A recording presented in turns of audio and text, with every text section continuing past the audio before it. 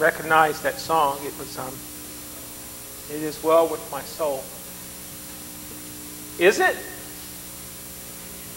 How's your soul this morning? Mine's a little tired. Just we get those moments that sometimes our soul just feels tired. So our mirror is still here because this sermon series is really about taking a hard look into the looking glass here. It's an evaluation of our lives.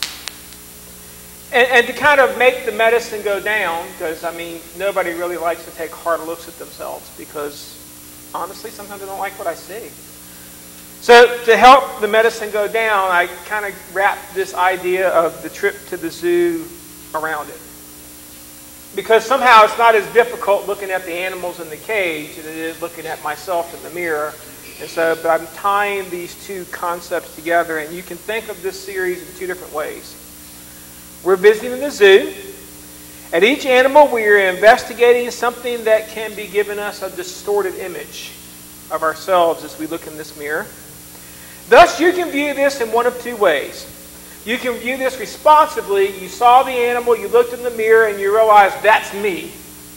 And so I need to change something in my life. Or you can look at this proactively. You saw the animal, you looked in the mirror, and you said, that's not really me, but man, the potential is there. So I need to be on my guard or my watch. And well, I'll let the Holy Spirit decide which way you want to look at it. But I have good news for you today. Today's animal is not a vicious carnivore. In fact, he is one of the most gentle and compassionate animals that is out there in nature. But we'll get to that in a moment. Because I want to go back and I want to kind of recap that distorted image that I was telling you about. So far, we have placed 6 animals into this cage. So this will be animal number 7. Important number there for you to keep hold of. And we've talked about some issues that just can be prevalent in our life that can cause us, and you're all writing frantically, but hopefully these words are being very familiar to you. But you understand, these are the issues that we started off with, the ones that are right there in front of us. The divisiveness, the idea that we are unauthentic, the idea that our speech can be poisonous, and the idea that we can be disconnected, and we tied all of those things to those vicious predators that come into our life and just sort of rip it apart, and also come into our churches at times, and they rip them apart. And then a few weeks ago, we switched gears and we went to animals that they can still be pretty dangerous, but they're kind of gentler. We don't usually associate them with the viciousness. And we talked about the camel, and we asked you if you wanted to swallow the camel, and we talked about the idea of legalism. And then last week on Mother's Day, we talked about the idea of the bear and how we can be irresponsible, especially to some of our needs and our duties when it comes to raising our children and bringing our children up in godly homes, and in a church that will teach them to have a clear path. And so today, I got to tell you, the animal we're going to talk about, I'm cheating a little bit. Because you can't have a zoo unless you have an elephant. And to be honest, the lesson that goes with the elephant is very important, but there is a problem. The elephant isn't exactly mentioned in the Bible. And remember, the whole premise of the sermon series was we were finding animals in the Bible, and we were going to put them into our zoo, and then we were going to discuss an issue. So how do you put an elephant into the zoo when we don't have an elephant in the Bible? And the good news is Ezekiel chapter 27. I told you I was going to give you time to write, see? Ezekiel chapter 27 verse 15 kind of bails us out a little bit. It reads, "The men of the roads traded with you, and many coastlands were your customers. They paid you with ivory tusks and ebony." Now, there are really only 3 creatures that you can have. You can have an ivory tusk big enough to use for payment. One would be a wild pig in Australia. We're on the wrong continent. The other is a narwhal, which is an ocean creature, so probably not it. The other is a walrus, which is kind of an Arctic creature, so they wouldn't have been familiar with those. So there's only one animal left they could have gotten those tusks from to make those payments, and there is our elephant. Told you I had to work hard to get this elephant here. But it's important. So let me give you some of the natural facts about the elephant. The tusks of an elephant are his incisor teeth. So they're those back teeth. Those front teeth, and they are used for defense, digging for water, and lifting things. Elephants prefer one tusk over the other, just as people are either left-handed or right-handed. So if you ever meet an elephant, you can figure out if they're left-tusked or right-tusked. Don't know how you figure it out. An elephant had the longest pregnancy of all animals. It takes a female 22 months from conception to delivery. Man, 9 months sounds a lot better now, doesn't it? Could you imagine 22 months? We're not talking little elephant. We're talking big elephant babies that come out, but 22 months. An elephant's skin is an inch thick. Elephants are the largest non-extinct land animals in the world. An elephant can live over 70 years. It is the only mammal that can't jump. I found that interesting. And I think I'm kind of glad. Could you imagine what the ground would feel like when he came back down?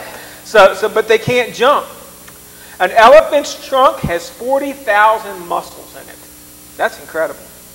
The elephant's trunk is able to sense size, shape, and temperature of an object. An elephant uses its trunk to lift food and suck water and pour it into its mouth. Here's some things that you probably did not know about elephants. Elephants are highly sensitive and caring animals. If a baby elephant complains, the entire family will rumble and go over and touch it and caress it. By the way, a group of elephants is not a herd. It's a family. That's what they call them. Elephants express grief, compassion, self-awareness, and play. Elephants are social creatures and sometimes give each other hugs by wrapping their trunks around and together. Isn't that kind of cute?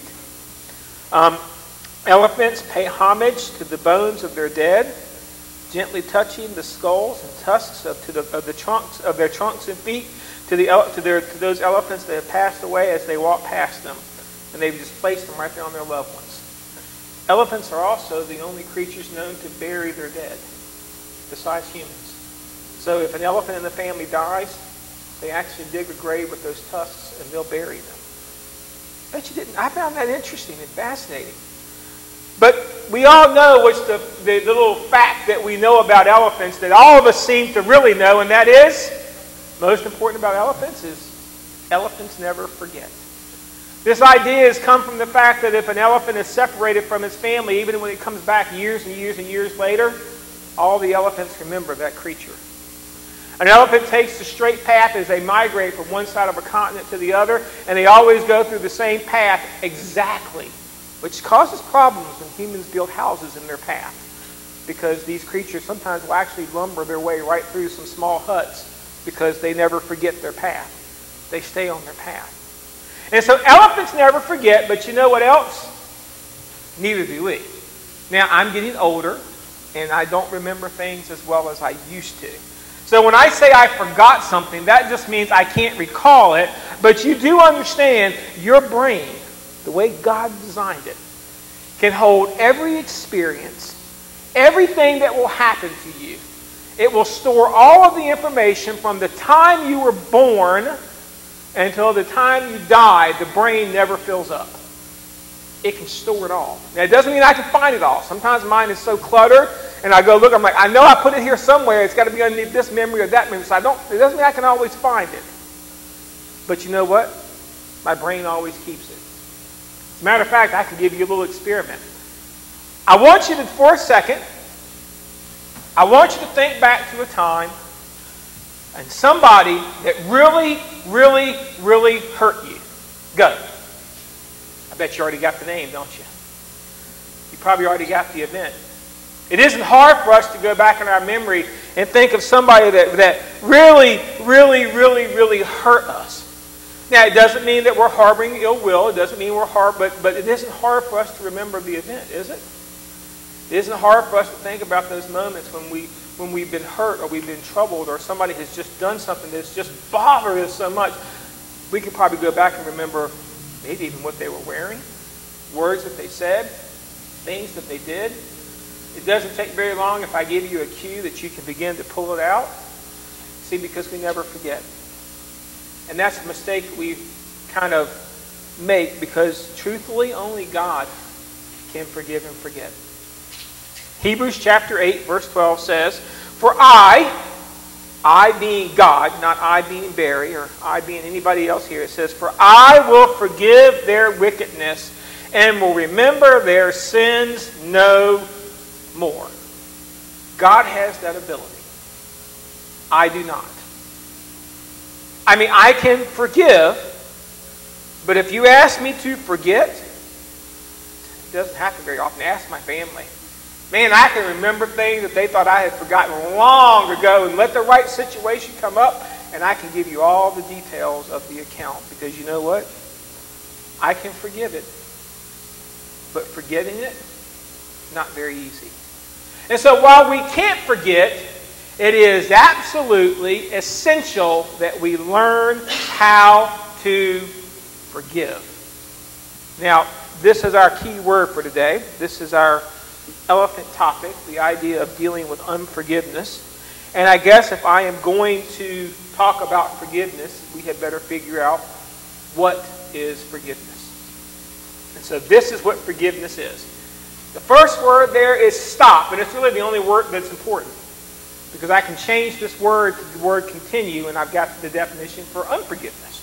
So it really is that simple. This is an on-off switch. So stop feeling angry or resentful towards somebody for an offense, flaw, or mistake. So the idea of forgiveness is the fact that it doesn't necessarily mean they don't still have the flaw. It doesn't mean they didn't make the mistake. It doesn't mean that they didn't offend me. It doesn't mean that I've forgotten it. It just means I am going to stop feeling angry about it. I'm going to stop feeling resentful about it. I'm going to stop holding them accountable for what they did. But notice, it doesn't mean I forget it, but it does mean that I have to figure out how to forgive it. Because forgiveness is key. As a matter of fact, it is so key, I am going to give you the top 7 biblical reasons we have to forgive. Now, I am a night owl. You guys know that. You can probably text me around midnight or so, and quite occasionally you'll get a response back. I'm thinking, really? Yeah, it's just my life. I've always been this way. But as a night owl and as a TV lover, I love David Letterman. And I love David Letterman's show because I love some of the interviews. But he always did this monologue at the start of the show. And in it, that monologue, very often, he always had those top 10 lists. They were top 10 lists, and they were some of the craziest things. So I thought it would be kind of fun to do this biblical lesson, to do this top, to give you the top 7 biblical reasons for why we have to forgive. I'm going to sort of attempt to do it David Letterman style, although I'm not a very good comedian, but just so you know, the 7th reason you should forgive.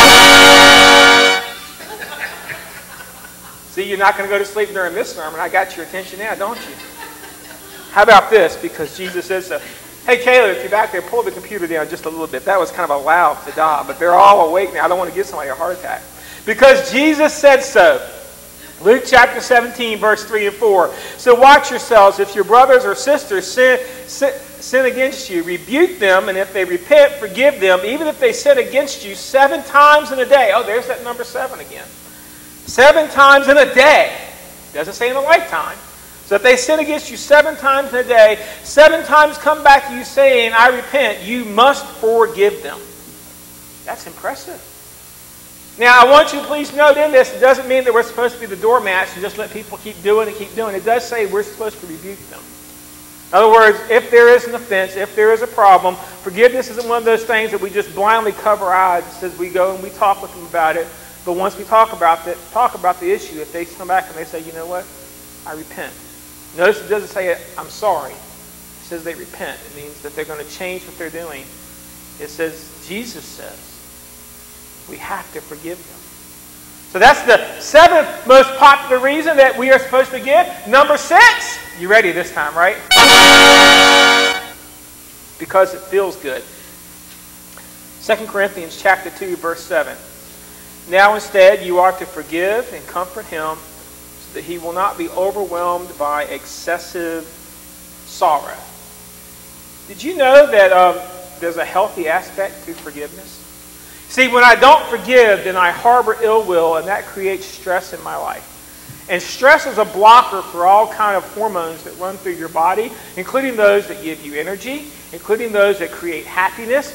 So when I don't forgive, then I harbor stress, and so I'm actually putting blockers toward my own health. That stress also means that I don't sleep well. So when I don't sleep well, then I become more irritable and more tired, and I become less forgiving because of this. It's just an endless cycle. So if for no other reason for us to do forgiveness, it's because you know what? It's healthy. It's physically healthy to forgive. Not only to you, but when you forgive the other person, it does something for them too.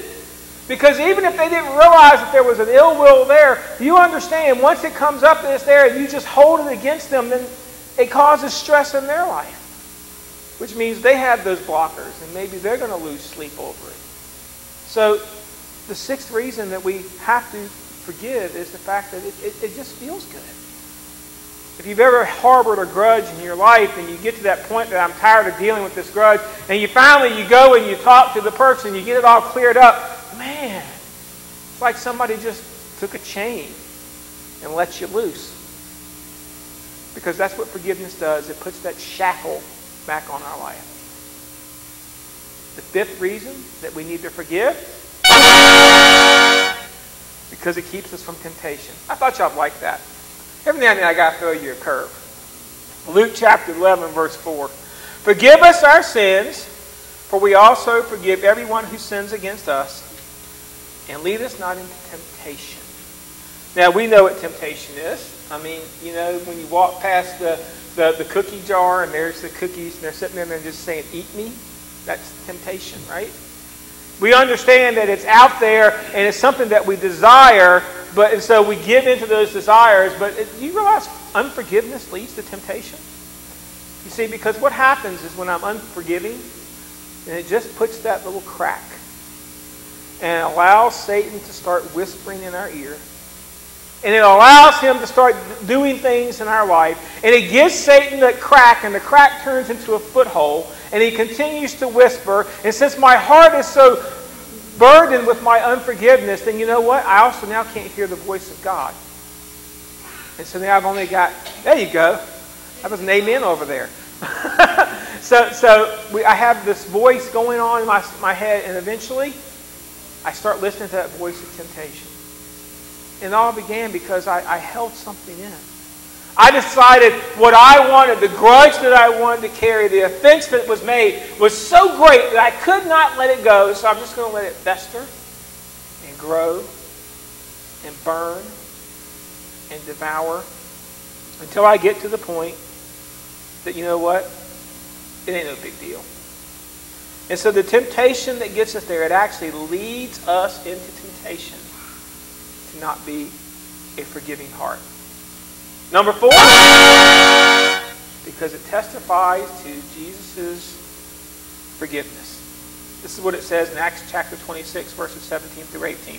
I will rescue you from your own people and from the Gentiles. I am sending you to them to open their eyes and turn them from darkness to light and from the power of Satan to God, so that they may receive forgiveness of sins and place among those who are sanctified by faith in me.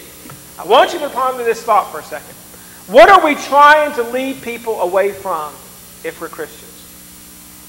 A sinful life. What is the main thing that we tout to people that they're living in sin? If you come and be a Christian, you will be forgiven. So, how can I preach a message of forgiveness if I am unwilling to be forgiven? How can I look at somebody and say, you know what? If you follow the God I follow, then you can be forgiven. But just so you know, I'm not going to be very forgiving. You see, when people look at our lives and they see that, you know what? They have difficulties. They have struggles. Man, they have people that take advantage of them. They have people that abuse them. They have people that do all of these things. And you know what? They have this spirit about them that they're willing to be forgiving, almost to a fault. And then they begin to look at our life and they say, well, what have you got that gives you that I don't have? Now we've made a connection. Because the reason I can forgive is because I have been forgiven. And every time I forgive somebody their trespasses against me, their things that have offended me, those things that they have done wrong, every time I do that, you understand, I am providing a testimony for what Christ did for my life. Because you know what? He forgave me. I want to tell you something. That was an awful big book that he had to forgive. There was a lot of things in that ledger that he had to look at. And he said, you know what? I can forgive that. And so people look around us and they're looking for that testimony of what it means to be a Christian. First and foremost, it means we have to be a forgiving people. The third most biblical reason for forgiving? Because Jesus forgives them. Man, this is important. All the prophets testify about him, that everyone who believes in him receives forgiveness of sins through his name. You notice the key word in that whole thing? Everyone. Jesus can forgive everyone.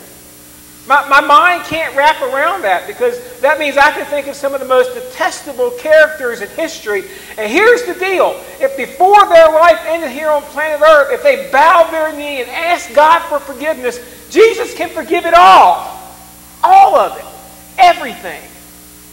I think of somebody like a Hitler-style person.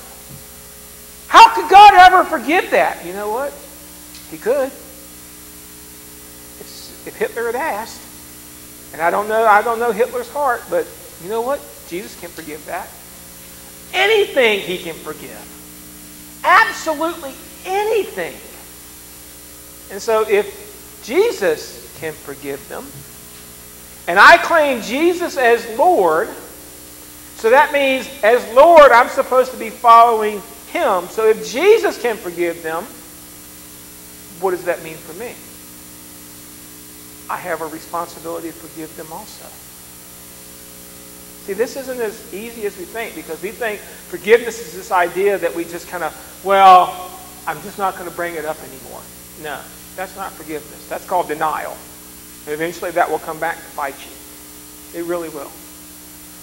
Jesus says you have to do the idea of stop. You have to release them from that chain that's holding them in one place. So what about number 2? Well, not only did Jesus forgive them, Jesus forgave you.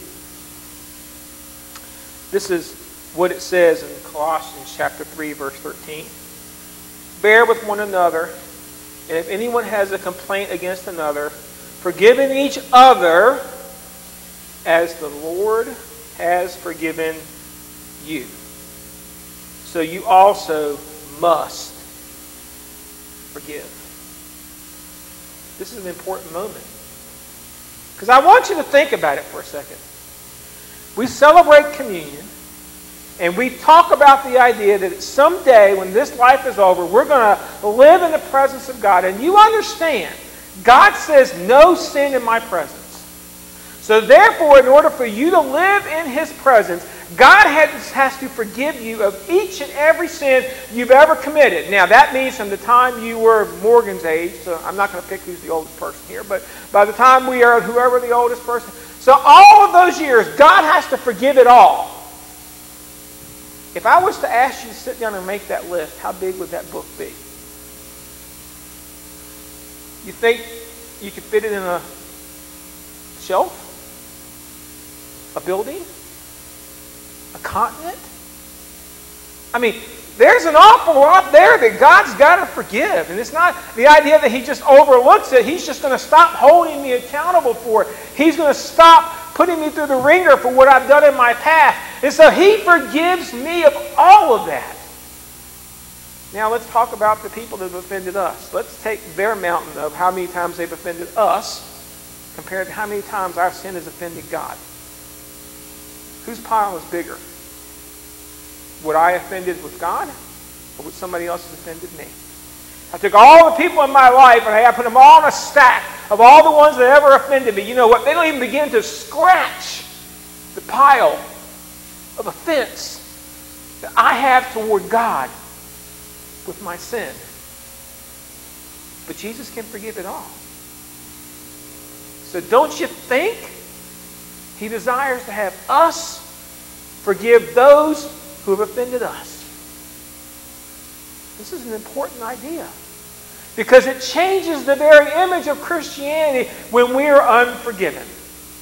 So, we've gone through the first 6 because Jesus said so, because it feels good, because it keeps us from temptation, because it testifies to Jesus' forgiveness, because Jesus forgives them, and because Jesus forgives you. And you know what? I kind of feel like we need a grand finale. Now, this is called impromptu. I told nobody I was going to do this. Steve? Could I ask you to make your way to the drum, please? Give me just a minute. So this is what we're going to do. I'm going to point to Steve, and he's going to give us a little drum roll. Okay? Then when I point to you again, you're going to do the bunch. We're going to reveal it. Then I'm going to point to you, and then y'all are going to give me a great big, kind of like the cheer that you do when you put your offering in, that kind of that thing. So here we go. So we're all going to cheer together, and then we're going to talk about it. So are we ready? Maestro. The number one reason that we are supposed to forgive is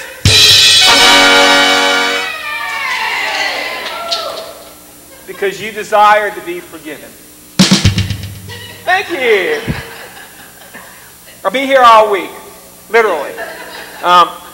Matthew chapter 6, verse 14 through 15. That was a little fun, but this is a very serious idea. For if you forgive others their trespass. Now I want you to notice this thing starts off with an if clause. For if you forgive others your trespasses, your heavenly Father will also forgive you. But if, so this is one of those nested if statements, but if you do not forgive others their trespasses, neither will your Father forgive your trespasses. Does that bother you? I want to tell you something. That bothers the daylights out of me. Because I like that scripture that says that if I confess my sins, he is faithful to basically forgive me all of them, right? I like that. I like the idea that I can just go and say, hey, Jesus, I did this today. Let me just read the list off to you. It says I've now acknowledged them and I confess them, but that isn't the idea of confession. See, that verse that we love to quote, if I confess my sins, it doesn't mean you tell me about your sins. The idea of confessing is if I repent of my sins. If I get to the point that I'm going to turn away from my sins, and that includes the sin of unforgiveness. So if I am unwilling to be forgiven, then you understand it's an if clause. That means if I don't have a forgiving spirit, there's a very good chance that I'm not actually seeking forgiveness from God. What I'm seeking is, I went to the cookie jar and I saw the cookies and I said, man, I'd like to have a cookie before dinner. And I reached inside, and just as I was about to get the cookie out, here comes Mom running in, and she catches me with my hand in the cookie jar. And I jerk my hand out of the cookie jar, and I look at Mom and I say, I'm sorry. What am I sorry for? I got caught. Because you know what I still want? And if Mom wasn't there, you know what I'd probably do? I'd still get the cookie. You understand? This is an important idea. Because if you desire to be forgiven, then this verse right here says you must be willing to forgive. Man, this unforgiveness thing, it means a lot more than I thought it did. Because you see, I just kind of always thought, here's the way it worked. It just impacts me. It makes me grumpy. It makes me difficult to live with. And it can. Unforgiveness does all of those things. But you understand, if I live my life in unforgiveness, it's just like all the other sins that are out there. Eventually, I can get lost in my own unforgiveness.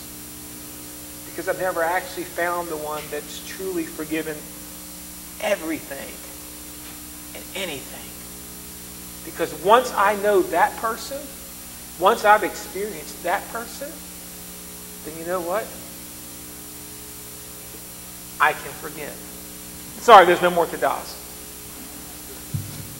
You see, as a Christian, as a church body, as a Christ follower, I don't care what label you want to put on yourself. We can't forget to forgive. Now, I understand, I'm going to go all the way back to the beginning. We are incapable of forgiving and forgetting. So that does not mean that I'm never going to let it come back into my mind. It doesn't mean that sometimes it isn't going to come out of my mouth that I say, you know what, so-and-so you did this long time ago, and it comes back out. Because Satan will continue to use those memories. But you have to understand, even when it comes back out into my mind, or maybe even out of my mouth, I can't hold them accountable anymore. I can't look at them and say, because you did this in the past, you owe me something now, because guess what that is? That's unforgiveness. I can't look at them and say, because you did this in the past, then you know what? You are responsible for this, and then we lay out the list. That's not forgiveness. That's why that definition at the beginning was so important, because it's an on-off switch. We have to stop. It comes to an end. There is no more holding accountable. Not that it will never come up again.